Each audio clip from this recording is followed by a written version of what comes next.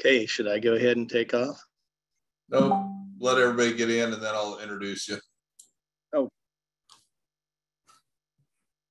People may not know who you are. Okay.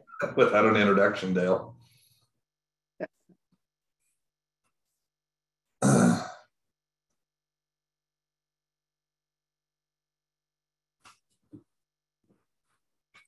Well, good afternoon, everybody. Thank you for joining us for our noon webinar series. We're excited to have you back with us. If you're not familiar with these webinars, everybody's video is disabled and audio you're watching as a participant. At the end of the webinar, we will have time to interact with Dale with questions. So please put them in the question and answer box at the bottom of your screen. You can also use the chat box if you'd like to do that as well. But we do want you to be able to interact with us here. We will also have another webinar next week, a very exciting one. We will have Tim Rod with the Iowa tribe of Native Americans, and they're in the southeast corner of Nebraska and northeast Kansas, doing some really cool things. Sophie will probably share a little bit more at the end of this webinar about that. So I would really encourage you to log in and check out what they're doing. So today's topic, very timely, surviving the drought. I know many of our customer base are in the middle of a drought, in some stage of a drought. If you haven't been, you probably will be soon. It's just the nature of farming. And so our guest speaker today is our very own Dale Strickler. Dale has been a sales agronomist with us now for, gosh, Dale, what's it been, 6-7 years now, probably? Six years. Yeah, so many of you know Dale already. He really doesn't need much introduction, but I was going to introduce him anyway because I can sometimes make him sweat a little bit because he's never exactly sure what I'm going to say about him. But the only thing I will say about Dale is he is an expert on the subject. So much of an expert that he has written the book on the Drought Resilient Farm. And I'm sure that much of what he's going to be sharing today is laid out in much more detail in the book. So he can talk about that a little bit more later. But it's a very timely topic. So thank you for joining us. At this point, Dale, I'm going to turn it over to you to tell us all how we can survive the drought. Okay. Well, this is a huge topic. I mean, I could have easily 4 to 6 hours worth of material here, but not going to use that all up, obviously. So I'm primarily going to focus, and one reason I wanted to do this was a little bit impromptu, but there are a lot of people who are really scrambling on livestock operations now because they're out of feed. Their pastures are shot. They have no hay. It's like, what can we do? So there'll be something, even if you don't have livestock, there'll be stuff in here that'll be really useful to you. But probably 75-80% of this is going to be directed towards livestock producers who are really in a pinch right now. Not saying that if you have crops that aren't going to yield anything, that's not a bad deal. But livestock people who are short of feed are faced with some really difficult decisions about how they're going to get those animals fed. So let's move on. And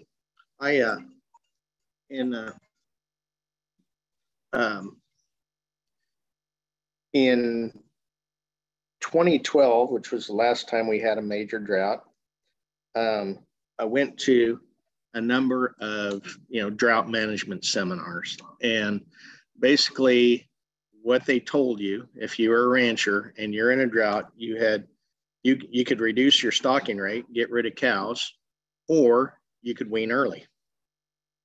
And so that's it. That's all the advice that they could give you.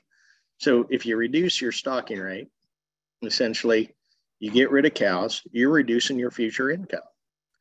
Or if you wean early, you're reducing your present income. So make less money now and make less money going forward. Or if you want to, restore your herd, you have to sell on a drought market, which means they're basically worthless because nobody else has feed. And then you buy them back when everybody has feed and they're sky high. And so there's got to be more than this.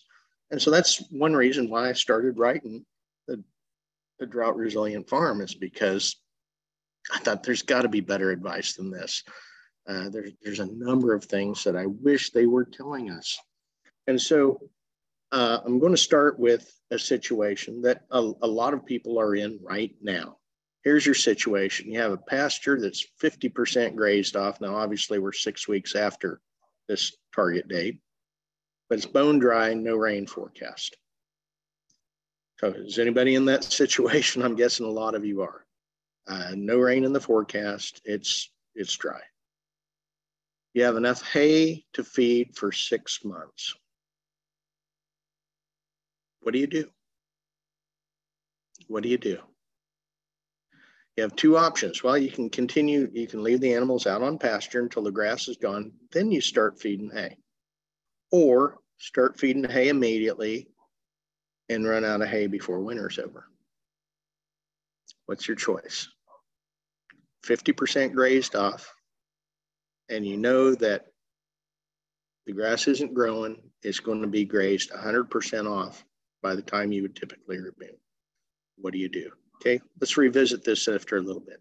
So the most important step in managing a ranch for livestock is to properly manage pastures and reliable water. So we'll start there. Plan B is to know of emergency grazing sources. What's emergency feed that you can obtain? And then plan C is emergency stored feed. Now we're talking about hay, silage, etc. And we're not going to really delve into that, because essentially there's one piece of advice there. Have a barn full of hay for when you need it.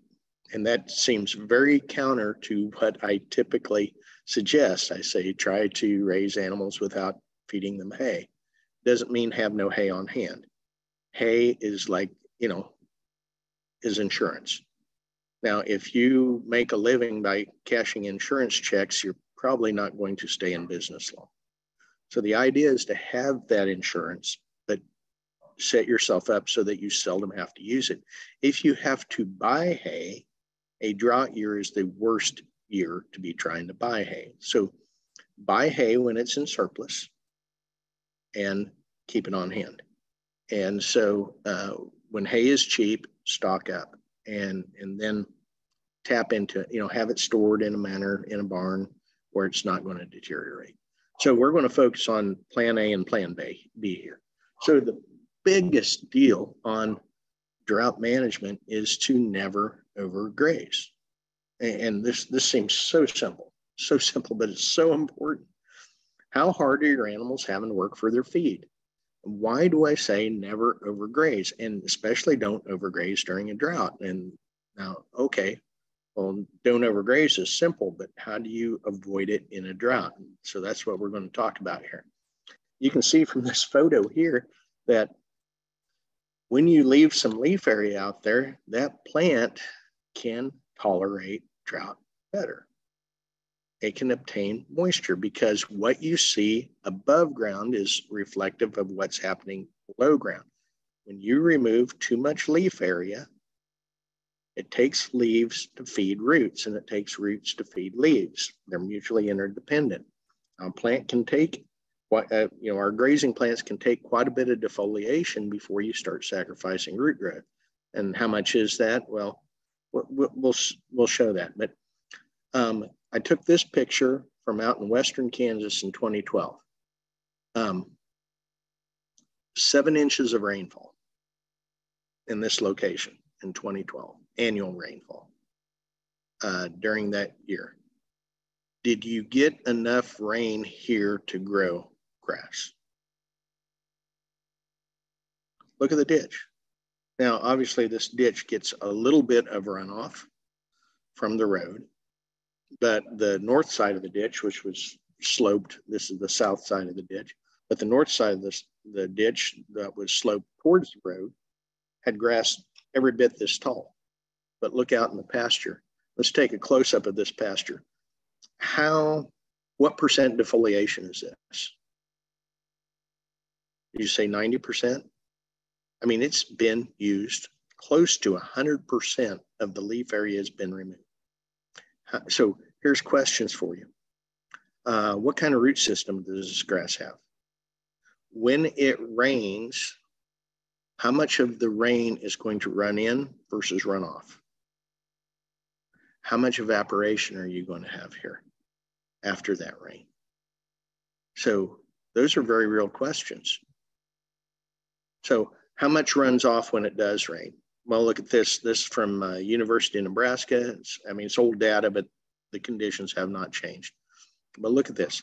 Where they had less than 50%, where they had 50% ground cover, 70% of a 3-inch rain ran off. 70%. Out of that 3-inch rain, only 9/10 of an inch went in the ground. Is there a difference between 9/10 and 3 inches? Absolutely. Now, where they had 95% ground cover, 2.7 inches of that went in the ground. Big difference between 2.7 and 0.9 inches as far as the grass you can grow. So when I talk about grazing management, leaving adequate cover on the ground, if you see bare soil, you've taken too much. And so I understand that in a drought, you're short on feed and you don't have alternatives. And the problem is you don't have alternatives. So we're going to talk about creating alternatives. What can you do now during the drought to avoid this poor pasture situation for years to come? They say droughts have long tails because during this type of situation, you're going to create, if you're in this poor pasture category, you're just setting yourself up for a drought next year, no matter how much it rains. And look at this. When you remove leaves, what happens below ground? What happens to the roots? We got Rhodes grass, which is a warm season grass, smooth brome, which is a cool season grass, Kentucky bluegrass, cool season grass. And they all respond pretty much the same. When you remove more than half the leaves or more, you start killing roots. You start killing roots. And so we want to avoid this. And now, can you graze hard? Yes, at times you can and get away with it. You can graze hard if you have long rest periods, but it's not the rest period, it's the recovery of the grass. If you are bone dry and the grass isn't growing, the grass isn't photosynthesizing, that you may have a rest period, but you don't have recovery. It's very, very important to have that recovery, not just rest. So back to this, why do we overgraze? Because everybody knows this, right? Overgrazing is bad. Why do we do it? If overgrazing is so bad, why is it almost so universal, particularly in a drought, when we know that this is going to happen to the root systems? Well, I think one thing is that, number one, we don't have a plan B. So we're going to talk about plan B. The other thing is we think that we make more money by overgrazing. Okay, and that's actually not the case. So here's just a graph of a summary of stocking rate studies versus profit. And so you can see the blue dotted line there, that is the gain per animal. And as you stock heavier and heavier, that gain goes down. Now, as your gain goes down, look what happens. Now, as you stock more and more animals, you get more and more money, but only to a point. That's the point to where that curve, that gain per animal, really starts tanking.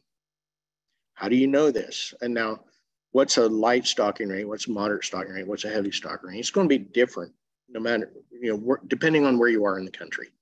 If you're in New Mexico, it's going to be different than if you're in Kentucky or Tennessee or Iowa or Indiana. What is considered? How do you know what a heavy stocking rate is? Look at the pasture. it's not hard to tell. If it looks overgrazed, that's probably because it is. You know, if there is not vegetation out there, it's not hard to tell. You can eyeball it and tell what an overgrazed pasture is. So your maximum net return occurs at this yellow area, at this yellow arrow. So why does everybody tend to graze here? We keep pushing and pushing and pushing. And that amount might be okay in some years, but in a drought, this curve just shifts over. Why is there this relationship? It's like you make more money by grazing lighter than grazing heavier, because one reason is your grass yield goes up. And this is almost oxymoronic here. It's like you can graze more by grazing less.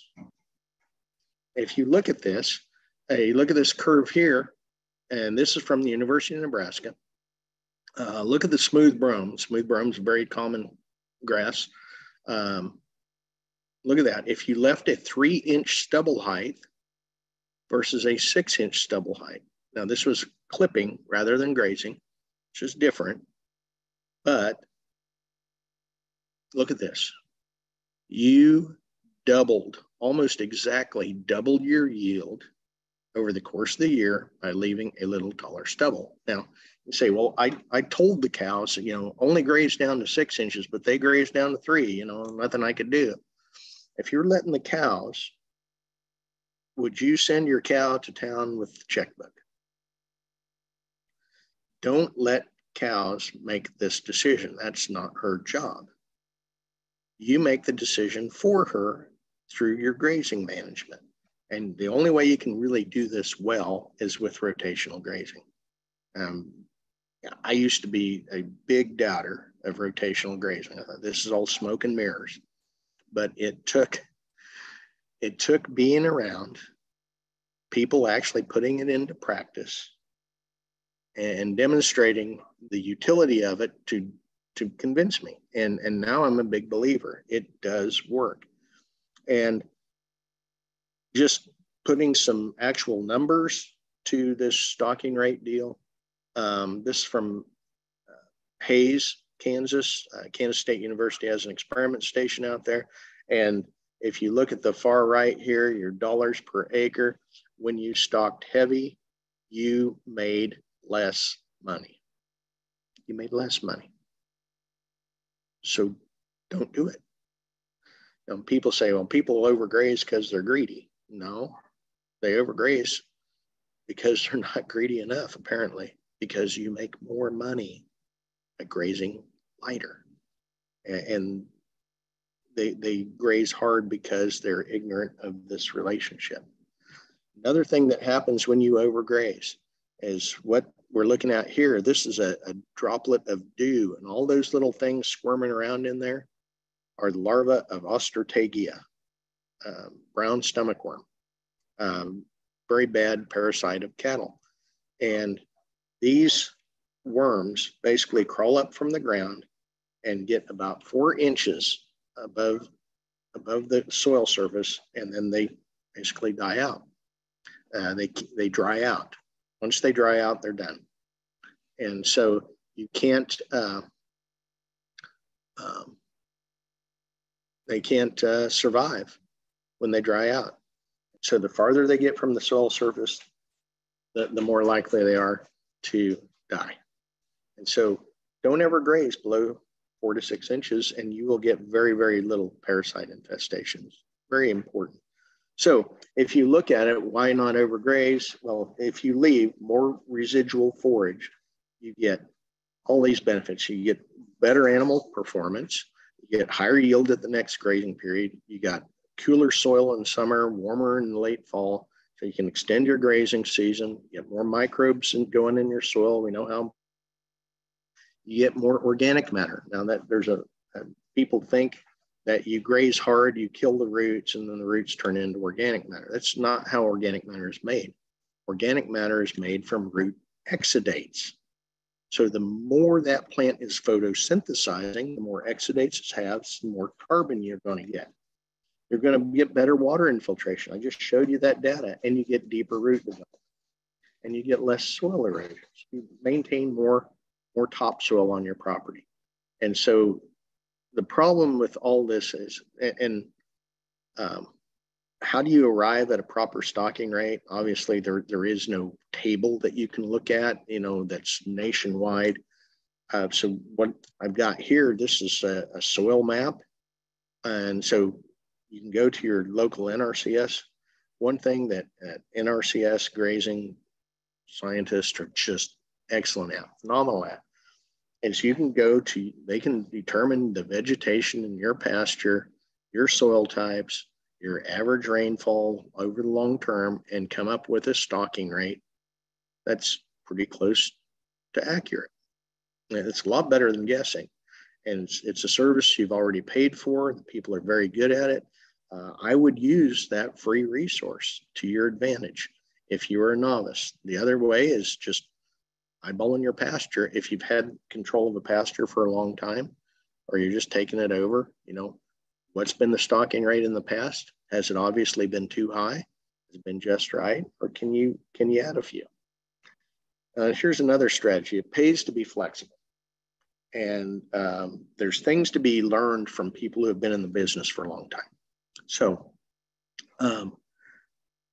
one of the wisest cattlemen I ever met told me that he had something called,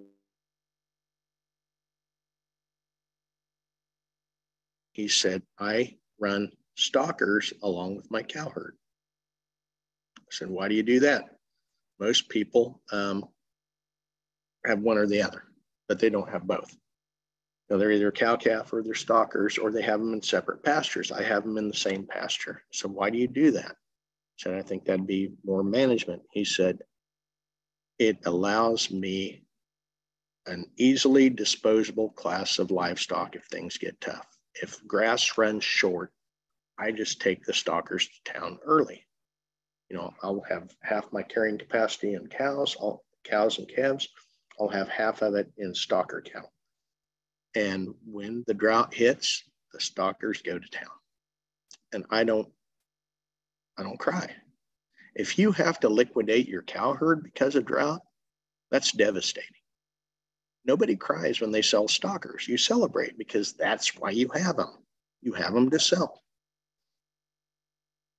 If 100% of your grazing capacity is in reproductive animals, you don't have a lot of destocking options that aren't painful. So maintain a destocking option that is relatively painless. Yeah, maybe you run the stalkers for 60 days instead of 90, or 45 days instead of 90, but you've got a class of animals that you can readily market without severe emotional damage or severe economic damage. And now a new realization is that, and I'm going to talk about your emergency forages. And the growing season, here we're getting to plan B. Growing season does not have to equal your grazing season. Think about this. You look at pasture leases, May to October, why do we have pasture leases that run May to October? Buffalo didn't get off the pastures and stand in a lot 6 months out of the year. Why do we do that with our cattle? So take a look at this. And I want to start prepping you for a mindset here. What's the value of this grass? I mean, it's obviously dormant. So green grass, I'm talking about native warm season grasses, like predominant in the plains here. 12% protein, 65% digestible. And that same grass in the dead of winter is going to be a quarter of the protein, 2/3 of the digestibility. Which of these is worth more? Okay.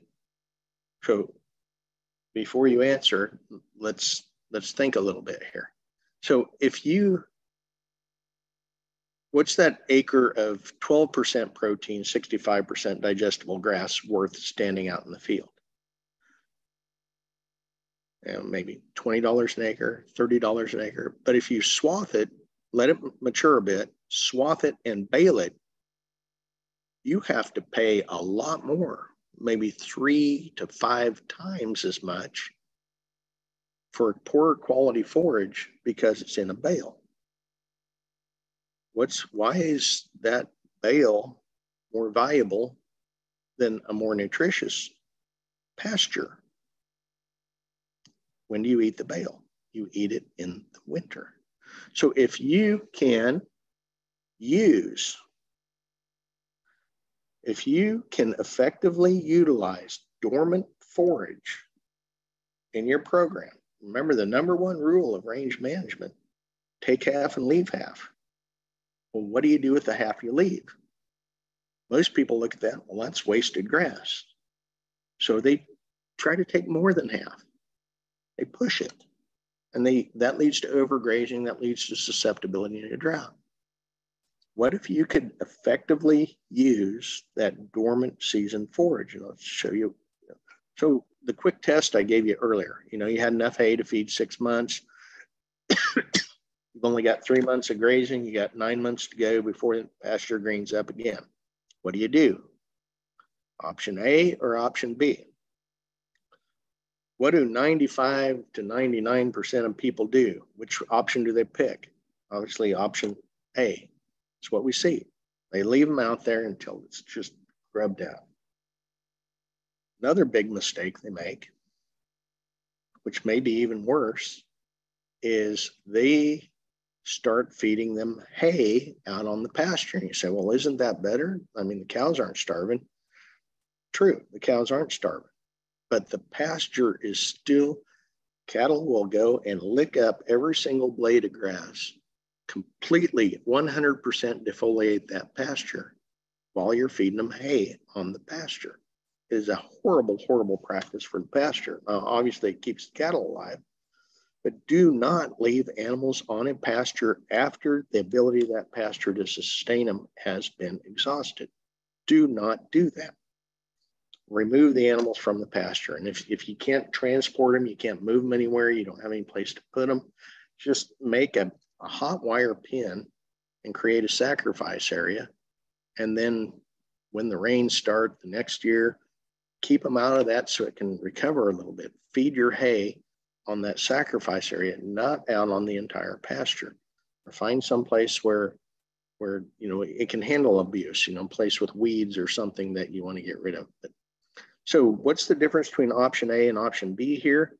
You choose. What happens with option A? Well, had enough feed to last the summer, barely, but you ate 100% of the grass.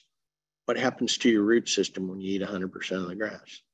And your cows went into winter in bad shape because remember what happened to animal performance when you started overgrazing?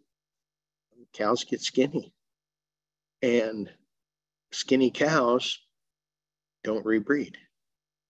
And so now you've got cull cows. And so your pasture's in bad shape, your cow herd's in bad shape, your reproductive efficiency crashes. Or option B, you feed half your hay in the summer. You remove the animals from the summer. But you say, well, I don't have enough hay to last. Well, starting at frost, you can start putting animals out on that dormant grass, because grazing during dormancy does not harm warm season grasses. Now, cool season grasses, it's somewhat similar. You don't want to take it down to the nub, but you can graze down to 2 inches or so without harming that grass. So you can, all you're doing here, you're feeding the same 6 months of hay, you're just shifting when you feed it in order to protect the pasture. So now your cows go into winter in good shape, and they rebreed after calving because they had plenty to eat. Pastures had a full root system and a good mulch, so they capture rain. So let's talk emergency forages. So one very common forage is still places with irrigated corn that are going to have good corn stalks. And one problem with corn, I'm going to tell you a way, corn stalks are still a bargain. corn stalks, sorghum stalks, still a bargain. There just never seems to be enough of them to go around, and they don't seem to last very long. Well, I'm going to show you a way to double the number of days that you can stay out on an acre of corn stalks with the same number of animals. And the reason lies in understanding how the rumen works. So when you put cattle out on corn stalks and you give them the whole field, what do they eat? What's 100% of their diet on day one? It's grain. They eat the grain. They pick all the grain out, and they're on basically 100% grain diet. And what that happens inside their rumen is what you see in the center of this. This is basically they cut a little section of the inside of a rumen out. And the one over to the left here is an animal that's been on grass. This one in the middle is one that had acidosis from being transitioned to grain too quickly. And look at the difference there. Those fingers you see there, those are the papillae that absorb the volatile fatty acids in the rumen. This is how the cow is able to utilize forage. Over here in the middle, one with acidosis does not have those. It cannot live without she's not absorbing nutrients out of her diet. She's going to lose condition. She's going to need to eat more to get the same amount of groceries. So how do you keep the rumen looking like the one at the left and prevent the one in the middle when they're out on corn stalks? It's real simple. You strip graze. You ration it off. You give them 1 day's worth of feed at a time. You use a portable poly reel and just give them 1 day's worth of feed at a time. 160 cows on 160 acres, which would ordinarily last a month. 1 cow per acre for a month is kind of standard now on high yielding corn. You can get 2 months out of that same amount of feed and have your cows in much better condition. They don't get acidosis. And guess what? They'll live longer. They'll stay in your herd longer if they don't get acidosis every single winter. And the amount of time, I actually calculated the amount of time that it took to move that fence, and then calculated the value of the feed that you save. And in a normal year it is almost $500 an hour return to your labor for moving that fence. So, and even on frozen ground, you can be pretty creative. Places to stick those fence posts. If you're going to feed some hay, why not feed it right out on the field where the organic matter can benefit the next crop? So people say, well, I don't want cows on my field. They cause compaction. Here's from University of Nebraska. Look at that 17 trial summary. University of Nebraska alone has done 121. At last time I saw 121 comparisons. That was across no-till, conventional till, corn, soybean, continuous corn, fall grazing, spring grazing. They did not find that grazing stocks reduced yield under any of those situations. In fact, in a continuous corn, they found it increased yield. So I have people tell me different, but that's what the university data says. And if you want to enhance corn stalk grazing, there are things you can do to enhance that. Of course, we're a cover crop seed company, and so right now is prime time. Be getting some cover crops out there. If you want grazing the day you harvest, you can put cover crops, aerial seed. This is aerial seeded turnips, radishes out into a cornfield. You can put in cereal rye, annual ryegrass. I mean, contact us. We can got all different kinds of options for putting into standing crops, putting in standing soybeans, standing corn. I mean, there's all kinds of options. I'm not going to dwell on it because, if you're interested in those options, give us a call and we can help you out. But another option is droughted out crops. This cornfield obviously is not going to make any grain, but it could make feed. Now, unfortunately, the only thing that people think of when they see a cornfield that's droughted out as far as utilizing it is putting it up for silage. And I've never understood the logic. People say, well, you get it all, there's no waste. I disagree. Because first of all, when you put up silage, you're committing yourself to about roughly $200 an acre harvest cost. Put in a product that's 2/3 water and put all that water weight on your trucks and your tractor, everything. You're hauling a bunch of water around. You put it in the pit, 20% of your energy ferments away. That's under perfect conditions. And then you lose that rotten layer all along the edges. And in the winter, if you don't feed it up every single day, that face, it starts to rot. I just don't see that this is a very efficient way of transferring nutrients from the field into the animal. I much, much prefer direct grazing. And people are scared to death to direct graze droughted out corn because of nitrate toxicity. But I'm going to show you something here. This is a study I did in Texas, and we were intentionally trying to make high nitrate feed. So we put sorghum sudan, 300 pounds of nitrogen under a pivot, and we cut it to a 2-inch stubble, and it was hot. 5,900 parts per million. Lab says, do not feed this. It's toxic. But I scissor cut this. So I took the first foot and then went down to the next foot out of the same row, 2,900 when I cut it 6 inches. When I cut it 12 inches, 1,500. 2,900 says you can blend this feed in. But at 1,500, it's completely safe. Feed all you want. So when you chop or bale that forage, which of these stubble heights is probably more realistic as to what you're doing? When you're chopping or haying, you're probably taking down to 2 inches. Now you might raise it up to 6, but you still got some toxic feed. But when you graze, what's the part of the plant they don't choose to eat? It's the lower stalk.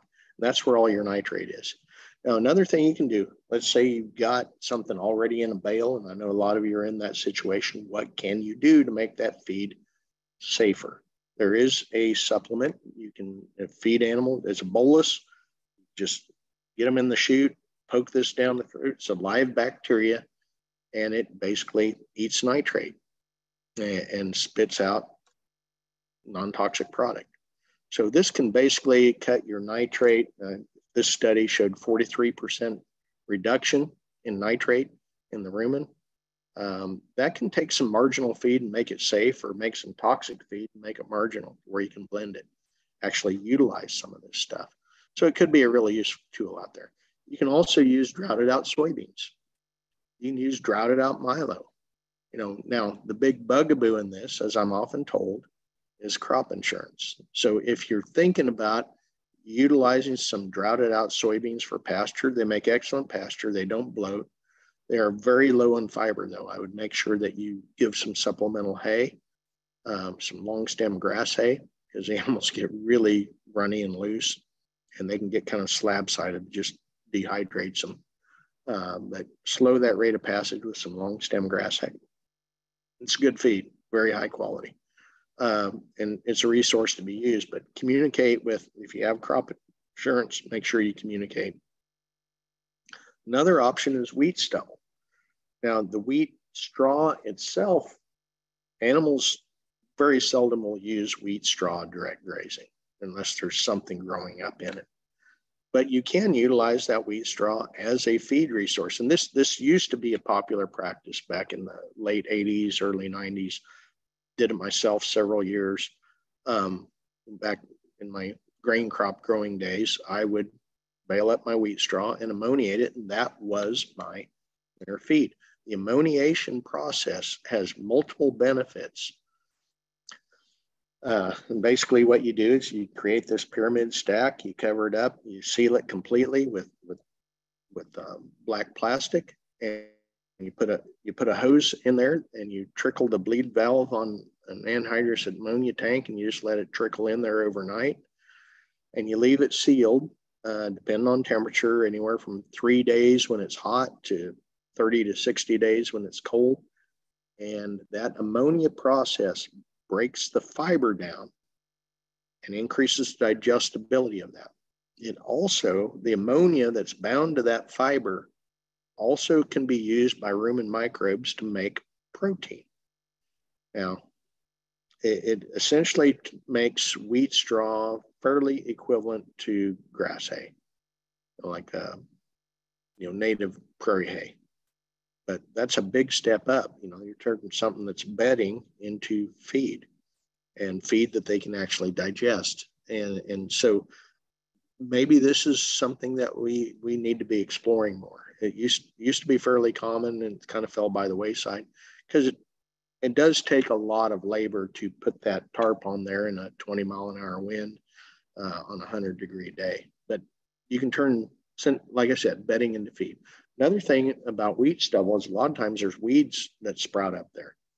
I went by this particular field, and it really frustrated me because I went by this field, and at the other end of the field there was a sprayer running. So someone was spending money to kill these weeds. On the same farm, right across the fence from this field, was a pasture that looked about like the carpet in front of me, grazed down to the nub, like the pasture I showed you, 90% utilized, and someone was hauling hay bales to the cows standing there. All they had to do was open the gate, and they could have saved the cost of that hay. They could have saved the cost of the spray, because every single weed in this picture is palatable and nutritious to cattle. We failed to capitalize on the grazing value of weeds. There was probably a month's worth of grazing out there the guy was spending money to kill. Just insanity. Weeds can be an emergency resource, and my dad even put up silage made from weeds, and it made good feed. Pigweeds are phenomenal nutritional value. So that brings up a thought. If you can grow weeds, why not grow something on purpose, like this pearl millet in wheat stubble? And so I've got a calendar here. Like I said, this is our business. We're happy to talk to you if you want more information. What can I plant? Where can I plant it? If you want help with those scenarios, please just give one of our salesmen a call. But here's a calendar. If you want grazing in March and April, plant a winter annual now. If you want May and June, you plant mint. So if you look at this calendar, whatever time of year you need feed, there is a cover crop that fits your situation. Now, another emergency resource, and this is one I did, my grandpa, in this story, I learned about this from a story my grandpa told me about how his family survived the drought of the 1950s. The only green thing left on the farm was mulberry trees and the pastures, and so he just went out there with a chainsaw and cut down pasture needed cleared anyhow. So he cut down a tree for every cow. And I started doing this first year I had my cow herd. We ran into a drought. I was out of feed. I had a pasture I was renting that was covered in brush, which was why I was able to rent it. No one else wanted it. And I went out there with the chainsaw and I cut down trees basically the entire month of September, all through frost. And I was able to feed my cow herd completely on tree leaves because there wasn't a green thing in the pasture other than the trees. And then I went out there and chopped up the trees, sold it for firewood, fence post, whatever. So I got paid both ways for that. Most tree leaves are quite nutritious. Here's some of my cows that she's eating a hackberry tree there. Here's another hackberry tree that they're eating on. And you can see they're going right after it. And this is what it looks like afterwards. And most of those tree leaves it's amazing the number of tree species they will eat, but you got to get it down to where they can eat it. And if you're in a situation where you got a little extra brush, more brush than what you'd like in your pasture, instead of waiting for winter, maybe you can fell those trees. You can always chop them up later, but you can fell those trees now. Another emergency grazing resource, and I apologize, I omitted the slide, but I have a picture of a calf just snarfing down a cattail plant.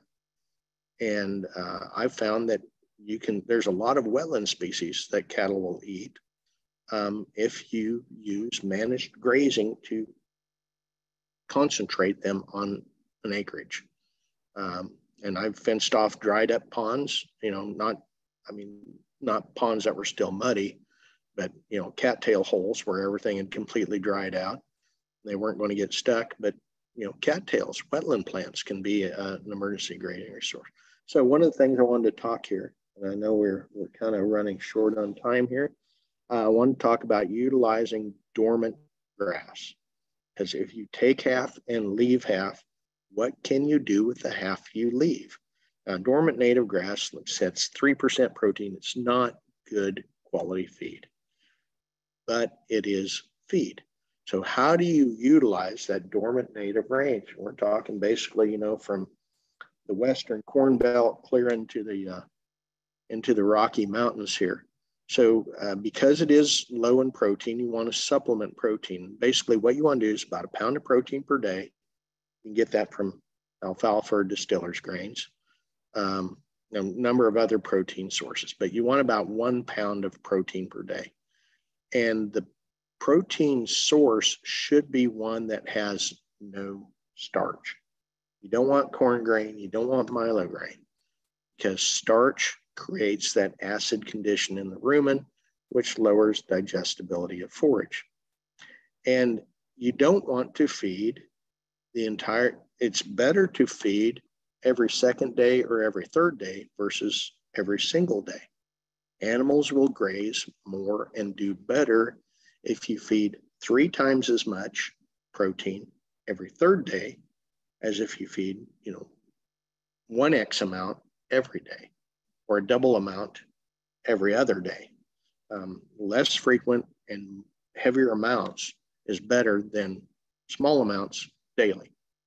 And another thing is, it is possible, especially with something like soybean meal or distiller's grains or cottonseed, you can blend it with salt. And the University of Nebraska has a very nice extension bulletin that explains how to make salt limited rations where you don't have to be there to hand feed them at all. And it eliminates a lot of the fighting and jostling where animals fight over a limited amount of feed. You just blend it with salt, put it in a salt feeder, run it down the pasture. And the economy of this, if you compare the cost of a full feed of 30 pounds of grass hay per day to the cost of just feeding the protein out on that dormant native range, you're talking some significant savings per head per day by doing this. And so if you can make money from the half you leave, then the half that you take every year can get bigger and bigger. So another way of doing this is to grow your protein right in the pasture. Grow your protein right in the pasture. This is from southeast Colorado, actually, like 10-inch rainfall area. And this is cereal rye that was drilled into native grass in the spring. And this was not grazed, but look at the feed out there. Look at the protein. This was some high quality winter grazing. Now, it doesn't look like this every year out there. Don't make that mistake. This was a very good year, but it was a wet winter. But so how much does it take to make this a success? Well, you only need to have 10% of the material out there be green to make the rest of it digestible. So even a low seeding rate, even a dry year, you can still make this work. You don't need 4-foot forage to get your money back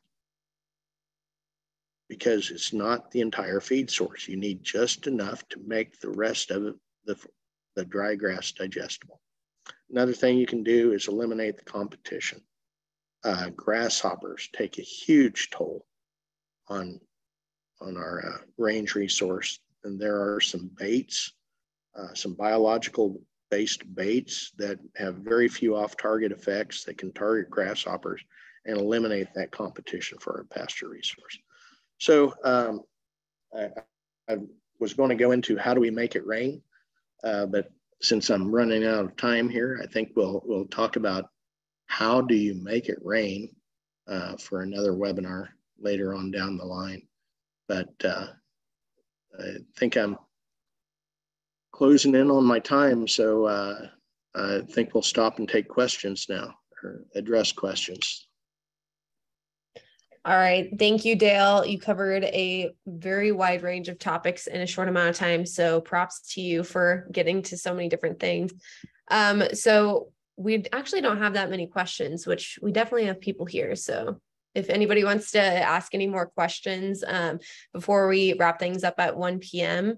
Otherwise, here's the first question. So one of our sales reps, Dylan, he's asking, can you plant winter annuals into native range in the fall? Is it better to plant into a perennial cool season or warm season perennial? You can plant winter annuals in both. But probably the bigger, I've planted cereal rye into fescue, orchard grass, had really good results. I was surprised at how much additional grazing I was able to generate, especially, cool season grass pasture that was drought damaged. I've also know people who have drilled into native warm season grasses. Of course, it's real common in Bermuda grass areas to do that. That's standard practice in many areas, is to drill winter cereals or annual ryegrass into Bermuda grass. But it's pretty rare on native range. And I think we assume that, well, we're too dry to make it work, but we're not too dry every year to make it work. You do need rain after you plant to bring it up. But more importantly, you need nitrogen to make that work. Native grasses are so efficient at sucking up every little bit of nitrogen. You almost need an additional source of nitrogen, whether that's fertilizer or manure or something. First time that I ever saw this practice tried, put wheat actually into native range hay meadow to use for winter grazing. And it was a complete flop except for every cow pie and every urine spot. And then the wheat just grew up great. Said, well, there's your answer. Why didn't this work? Didn't have enough nitrogen. There's almost zero available nitrogen in native range. And cool season grasses need available nitrogen. So it may take some additional fertilizer. Question. When timing on that? Usually about a month prior to dormancy. I mean, you got less competition if you wait until it's dormant versus going earlier. But if you wait until that point in time, you don't get much growth on your cereal. So there's a compromise there. You kind of have to start while you still have some competition out there. But you get more feed that way, about a month before your average first frost. Larger amount of protein supplement every 3 days, better than daily. Excess protein in the diet of a ruminant is converted into urea in the liver, and it's broken down, it's used for energy. The additional nitrogen is converted into urea in the liver and then put into the bloodstream and then comes back in the mouth as saliva. So animals are getting a trickle of urea, natural urea, in their saliva going down into their rumen for about 3 days after they eat a heavy protein meal. And if you feed them every day, there's some behavior involved in here. If you feed them every day, they stand at the gate and wait for you instead of grazing. They just simply don't graze as much. Their intake goes down. So by only showing up every third day or every other day, after 1 day of standing at the gate and they say, dang, he's not showing up, I guess I better go eat. So there's some behavioral issues there. But that protein can cycle in their system for about 3 days after a heavy protein meal. And then Someone said something about kochia. Yeah, kochia is very nutritious. Pigweeds are very nutritious. Now, utilizing them as hay, they tend not to dry down very well for hay.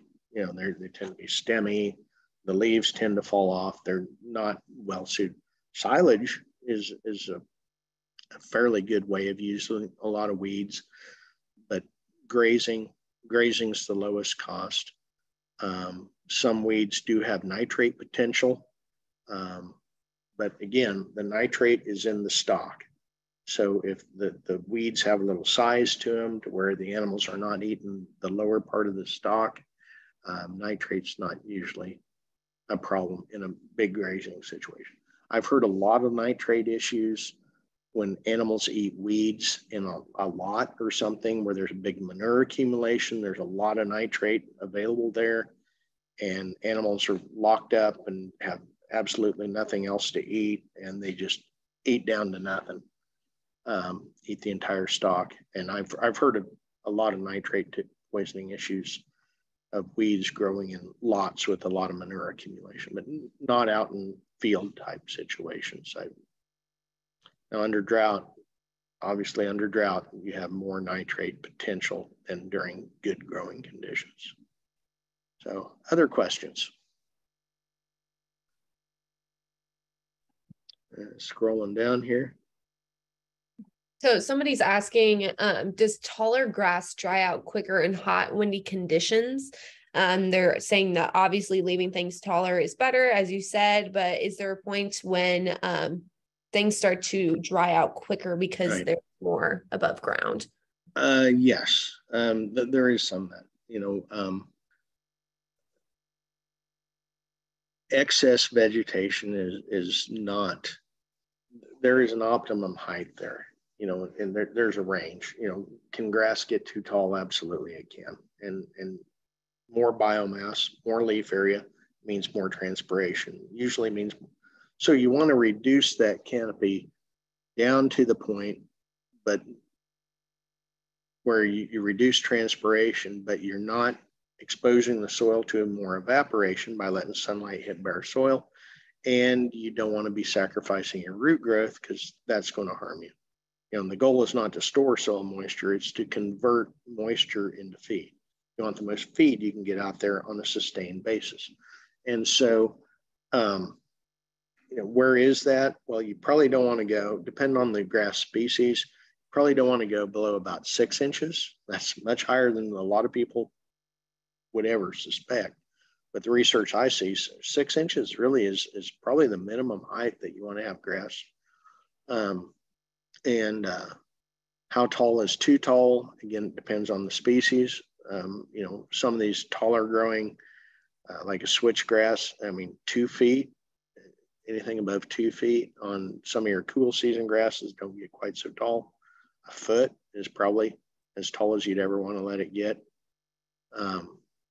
as far as moisture use. So somewhere between that, it's different for every species, but they are correct. Complete ungrazed situation, that will use more moisture than a moderate level of grazing. Yes, and someone asked about native grasses, oats, triticale, rye. Someone asked about cool season annual legumes. Yes, I think there's tremendous potential for something like winter peas. I try to stay away from hairy vetch because there's some potential toxicities there. It's rare, but it can happen. Never heard of a toxicity issue of any kind with peas. Lentils, I think have some potential. I think chickpeas may have some. Chickpeas have an ability to germinate at lower soil moisture and a lot of other legumes. So I think there's some potential there. But yeah, cool season annual legumes, I think because they don't have that nitrogen requirement. One thing that they do have though, I know peas have a very high phosphorus requirement. And a lot of times there's virtually no available phosphorus out in the native rangeland. Might take some supplemental phosphorus to get that going. but I think, you know, I'm doing some playing around on a personal level with some of these concepts of drilling into native range, try to extend that growing season, that period of photosynthesis, get more carbon below ground, more feed above ground. And the concept makes complete sense, but the practical application is a lot tougher. And nitrogen availability, phosphorus availability, these are some things that we really need to get sorted out. But I encourage people to give it a try. I did have one customer that drilled rye into native range. They did apply quite a little bit of fertilizer to it. And that rye just exploded, really took off in the spring. It was the only feed resource they had. And they were able to utilize the rye and the dormant native grass together, and it completely saved them. So there is potential there. There are things we can do. Other questions? There is, so we'll take one last question because I think we are over time already. This person's asking if ragweed is something that cattle will eat. Ragweed, yes, but at certain stages under certain grazing management systems. It is absolutely amazing when you move to daily movement, daily or more frequent movement in rotational grazing, you would be shocked and amazed at the things cattle will eat. And another thing that ragweed, depending on the species of ragweed, but a lot of times animals will avoid it during the growing season, but after dormancy, the ragweed seed is super nutritious. It is one of the highest energy value seeds there is. In fact, there's evidence that Native Americans actually grew giant ragweed as a crop. There are archaeological digs of uncovered pottery jars full of giant ragweed seed that was as big as marbles, indicating they had selected large seeded ragweed. And it's like, why did this never become a crop? Well, my allergies, my nose will tell you why it never became a crop about this time every fall. But intense energy density. Cattle will selectively eat those seeds off in the fall from a plant they ignore during the growing. Now, prussic acid, we do have a very good article on prussic acid on our website, so I won't get into that in the interest of time.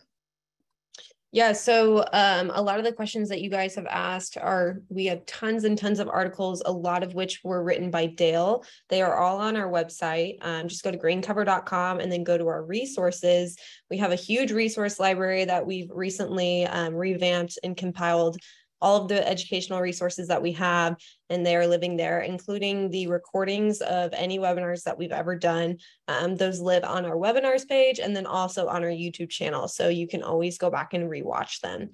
And as far as this webinar series, we are closing it up next week with our last episode. It is going to be a panel discussion on the future of regenerative agriculture. We are having Timothy Rod, who is from the Iowa tribe of Kansas and Nebraska. He's going to be speaking, and then Graham Christensen of Regenerate Nebraska. So I think we're going to have a really robust discussion, and there's going to be lots of really interesting topics covered on that webinar. So you can go and register for that on our webinars page. And Dale, do you have anything else? Yeah, I would like to just put in a plug for my book. Yep. I thank you for that. Thank you for that, Sophie. Yep. I would like to put in a plug for my book, all my books, I guess, but Drought Resilient Farm, Managing Pasture, Restoring Your Soil. I do have a website, dalestrickler.guru, G-U-R-U. There you go. Thank you. So, yeah, get one for your. So I guess I'll leave you with a thought. Don't pray for rain. Pray for, I mean, I believe in prayer. Prayer works, but don't pray for rain. Pray for the wisdom to use the rain you have. So pray for a copy of the Drought Resilient Farm to show up in your mailbox. So, yeah, dalestrickler.guru. And if you have any questions about any kind of emergency feed, cover crops, what can I grow to generate feed? Just give us a call. All right. Thank you, everyone. And we will look forward to seeing you all next week. Thanks.